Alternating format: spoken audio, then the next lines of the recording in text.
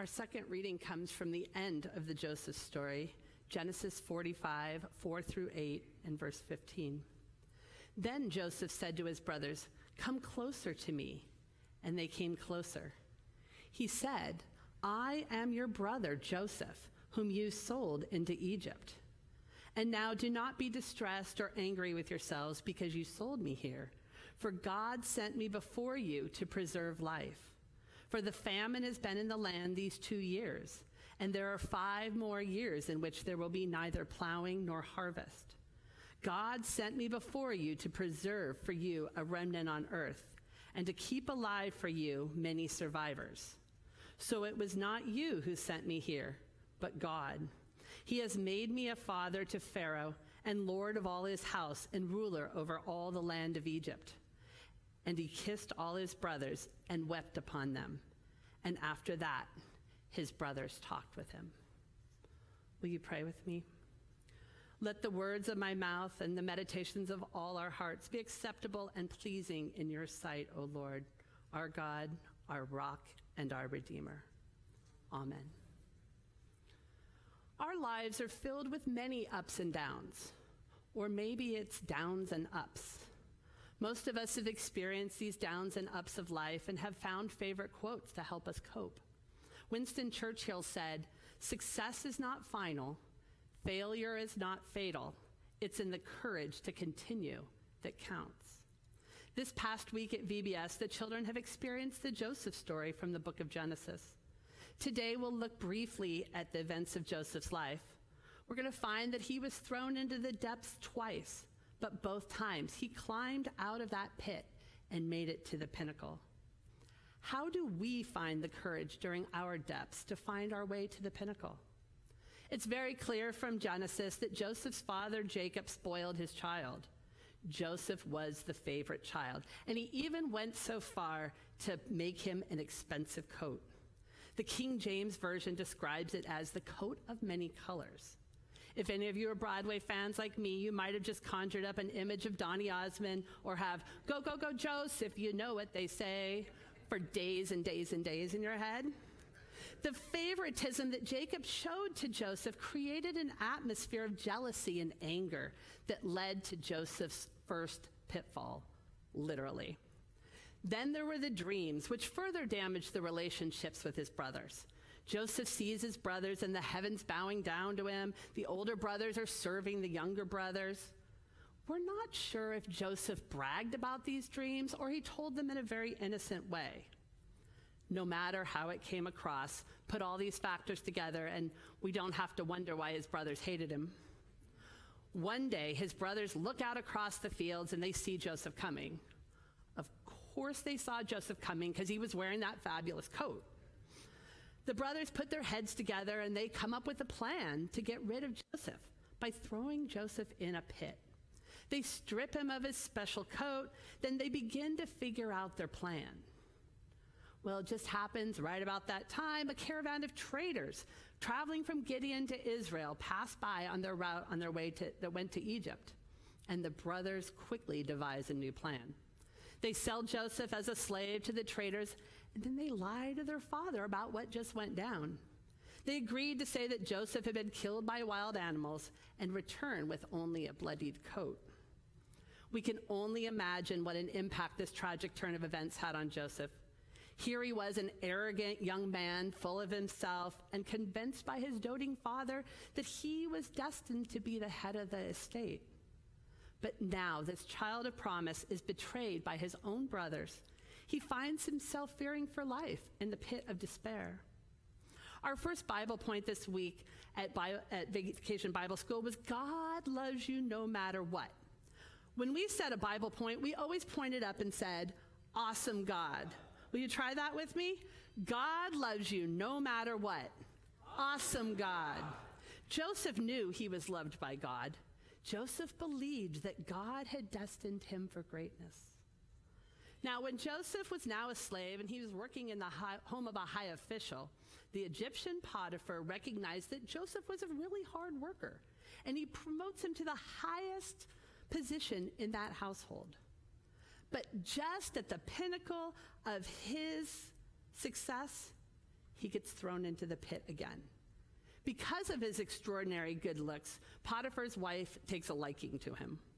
Joseph refuses her advances over and over again, and finally, in anger at his numerous rejections, she accuses him of attacking her.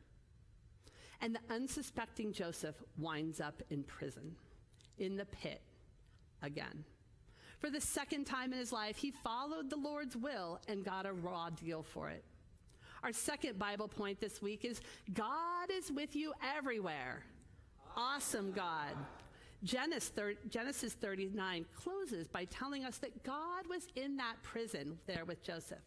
The Bible tells us that the prison keeper put Joseph in charge of the other prisoners and adds that the keeper of the prison paid no attention to anything that was in Joseph's charge because he knew the Lord was with him. A few chapters later, Joseph is risen to the pinnacle of power in Egypt. Twice now, Joseph has been in the pit and risen to the pinnacle. Joseph never let the disappointing turns of life get him down. Our third Bible point this week was God is in charge. Awesome God. It's not always easy to remember that. When those ups come, it's sometimes easy to forget that God is in charge. It's much easier to remember that God is in charge when things go wrong or don't go our way. The real situation we have to face is, how do we handle our personal pitfalls of life? Joseph shows that God can be with us even in the pit and lead us to the pinnacle again and again if needed. Many might argue that the challenges of life are the very parts that make us great. Those pits are meant to rouse, not discourage. Our personal trials seem to be a necessary preparation for our great duties. That certainly was the case for Joseph. The fourth Bible point this week was God is stronger than anything. Awesome God. We as Christians know and believe in God's power, but how do we learn to draw that strength in our difficult times? Maya Angelou writes about overcoming the heritage of slavery and prejudice in her poem entitled Still I Rise. Her words could have just been easily written by Joseph, a slave in Egypt. You may write me down in history with your bitter, twisted lies. You may trod me in the very dirt, but still, like dust, I'll rise. You may shoot me with your words. You may cut me with your eyes. You may kill me with your hatefulness, but still, like air, I'll rise. Out of the huts of history's shame, I rise. Up from a past that's rooted in pain, I rise. Bringing the gifts that my ancestors gave, I am the dream and the hope of the slave. I rise, I rise, I rise. This poem seems to capture the idea that one can overcome anything and that nothing can get you down. How many of us have that confidence and determination like Joseph to be able to rise out of the pitfalls of life? As we read through the Bible, we find many stories of people who rose from the pit to the pinnacle. Moses, the child of promise, ends up spending 40 years as an outcast in the land of Midian after killing an Egyptian woman. He sees a burning bush, heard the call of God, and he returned to Egypt saying, I rise. Daniel was thrown in the lion's den, and yet when the morning light came, he proclaimed, I rise. Jeremiah was once thrown in the bottom of a well, but in the end, he proclaimed, I rise. Then we find Peter in the crucial moments of Jesus' trial, where he denied 3 times that he even knew Jesus. He wept bitterly, the Bible tells us, but after the forgiveness from Jesus, Peter stepped up and proclaimed, I rise. On the road to Damascus, Saul was prepared to persecute Christians, but he was struck down and blinded by a bright light. For days he couldn't see, but he emerged from this experience a transformed man. He said, I rise. Lastly, Jesus was tormented, lashed, and crucified. He was nailed to the cross of Calvary. But after 3 days, on an Easter morning, he proclaimed, I rise. Our final Bible point this week was God is surprising. Awesome God. God never changes. His love and power are always there for us, but he is full of surprises. We never know when we're going to move from that pit to the pinnacle or from the pinnacle to the pit. It can happen almost instantaneously. Nowhere does God ever say that life will be easy. But if we can face those pitfalls of life confident that God has given us the spirit of power, love, and self-discipline, then we too can rise out of the pit and move to the pinnacle. Many of us experienced a low point together in March of 2020. When we went into lockdown, I felt discouraged watching the news, lonely with only Emma and Ben to see day in, day out, disoriented about what the future was going to hold, and even scared for the health of my friends, family, and myself. I knew God was in charge, awesome God, but found it hard to comprehend why I was finding myself in one of those pits of life. One of my bright spots was our online Sunday morning worship here at San Carlos. The weekly online worship, the prayer flag emails, and the online vespers brought a sense of God's sign to me that everything was eventually going to be okay. During the early part of the lockdown, one of my jobs was to write math curriculum for our San Diego Unified teachers to use online with our children. This was all new to our teachers, many not comfortable with the technology needed. How many of us even knew about Zoom before March of 2020? I did not. I was working on lessons for our children that involved a combination of watching videos, direct teaching, and a time for reflection. One Sunday after watching our online church service, I decided I'd take a stab at putting together a mini Sunday school lesson for the children of San Carlos. I started with an easy one, I thought. Jesus feeds 5,000. I found a cartoon, some old VBS songs, Googled some Sunday school ideas, and little did I know I was starting to climb out of that pit, slowly. I called Martha and I said, "Can I run an idea by you?" I sent her the video and she loved it. As many of you know, I started making weekly Sunday school lessons. My family suddenly became actors, and we caught fish in our backyard in our cardboard boats. We lowered a man through our roof and even dressed as superheroes and did science experiments. I had so much love and support from this congregation. In fact, from all the emails, I think there may have been more adults watching the videos than the children. Martha joked that maybe people were enjoying me more than her sermons and was getting a little concerned. It was a lot of work, but it was so rewarding. Even though we were all in separate places, God was with us everywhere. Awesome God. I finished the 8-week Miracles mini-series and was lamenting that we would not be able to do an in-person VBS that year. Knowing I needed to keep moving further out of that pit, I took on 16 weeks of an online VBS. Nance and Mark Stengel offered to do a preschool Bible piece to accompany my lessons. We coordinated our times into video in room 20 as to not physically be together and be safe. I coerced my family to take on even more roles so that we could provide VBS to our church community. That year, we had 5 of our own church families participate.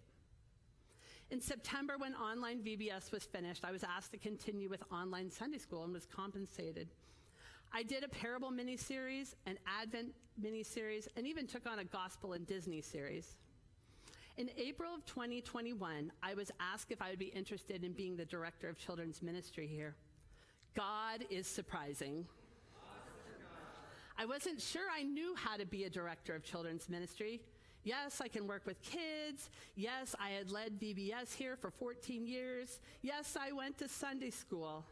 But I wasn't convinced I had the tools to take on this important job of teaching about God's love. However, I knew that God is stronger than anything. Awesome God. And he would be there for me. I knew I had a long way to go to reach that pinnacle. We were still online, but we're planning for an opening of in-person Sunday school in June. I decided to attack another VBS since it was summer and we weren't going to be able to do a full-out VBS because of COVID protocols. I provided online Sunday school lessons and at the same time planned for in-person Sunday school for the summer. Our first week in Sunday school, we had 2 children. Those 2 children and I thoroughly enjoyed our first week together. But I won't lie. I knew those two kids, plus all the kids online, needed me, but I was sure hoping for a bigger group. By the end of summer, we were averaging 7 to 8 kids each week. Word was spreading. In the fall, I pulled together a team of volunteers who were willing to give me a chance and help teach Sunday school. At our first meeting, we had 10 potential teachers. Nance and I showed them the curriculum, spoke about our structures, gave them some tips, and asked them to sign up.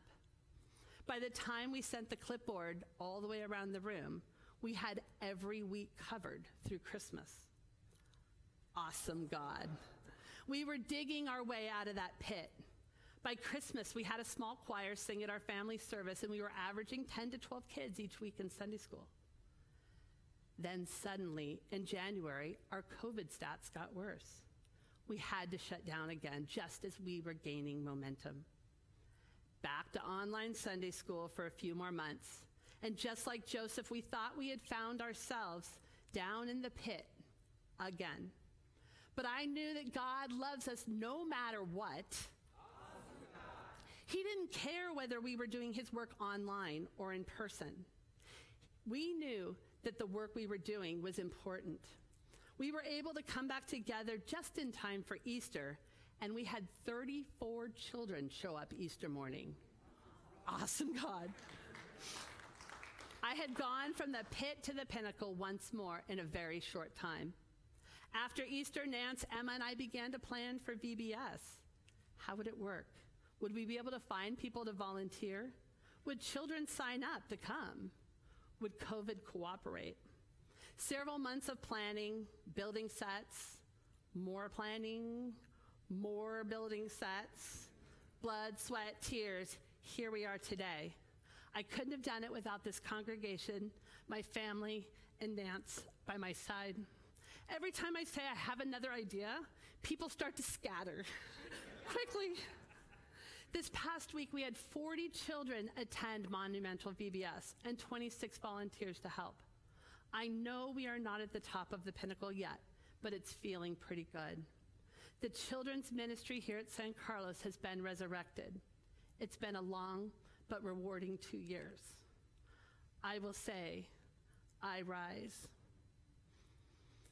When we hear the promise of God and recognize the power of God to help us overcome, we will be like Joseph, Moses, Daniel, Jeremiah, Peter, Paul, and even Jesus. We are given the power of resurrection. Then we will say with Maya Angelou, I rise, I rise, I rise.